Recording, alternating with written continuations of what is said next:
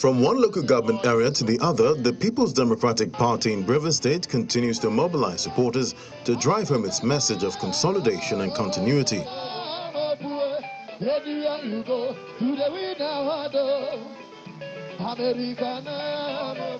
Here in the Berry community is a campaign rally for Omoma local government area, with the stakeholders in this area term a victory celebration. What we are doing today is a victory rally.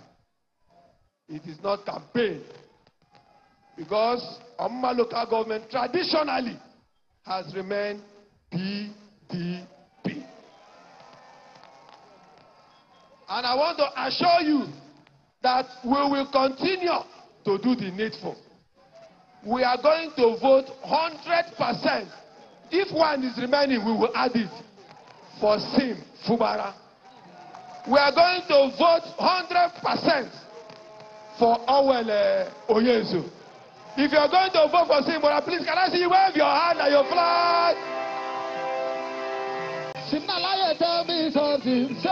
Satisfied with the level of mobilization and the comments by the party leaders, the governorship candidate believes he has no competition in the election while promising to develop human capacity.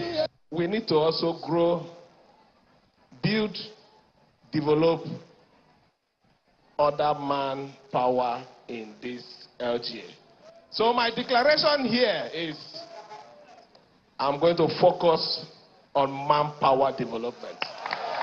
You have everything, but you still need more people to be stronger than what you are today. For Governor Wike, who chairs the campaign council, Rivers State will be safe with PDP.